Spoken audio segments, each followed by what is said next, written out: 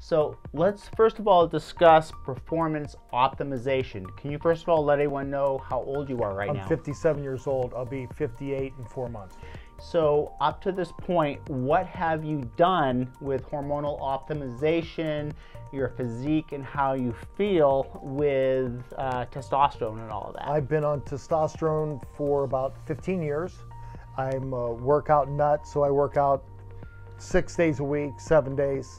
And that's been working for so many years, and then it's starting to taper off. So I needed something else to help me. So that's when you came in to see Yes. myself, and we have a lot of really cool things that we can accentuate the testosterone. And before, were you doing it, was it just once a week at the time? Yes. Once a week, and we know that does not truly follow the natural rhythms of hormones, and you were on an anabolic, an aromatase inhibitor, and you're actually getting phlebotomy too, correct? Yes, correct. Because his hemoglobin hematocrit, would go up. So guys, whoever's watching this, that is old school. Sometimes it's needed, but that is not the current evidence-based approaches to optimizing our physique, our body, our hormones.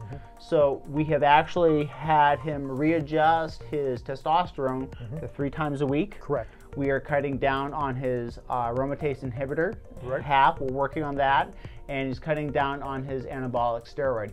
But the key thing that we added was a human growth hormone secretagogue peptide called CJC-1295 Ipamorelin, and you've been on this for about 2 months now, is that correct? Yes.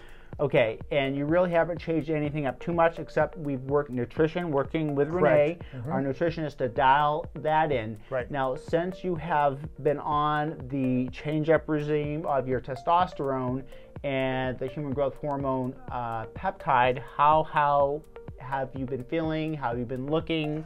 I feel great. My weight was 200 to 203. Anywhere from 188 to 193.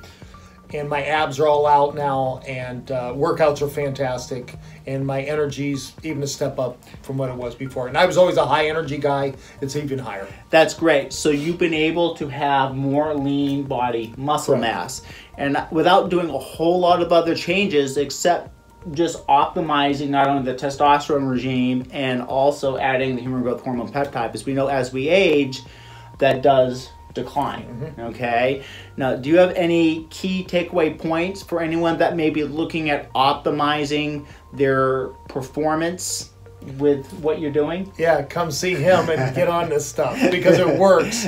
But at my age, this is as Josiah and I talked about, I want to be a 60-year-old man here in a couple years to look 40. That was my plan, and that's what he's doing for me, and it's working. I'm proof positive. A living testament, right? There I am, yes. There we go.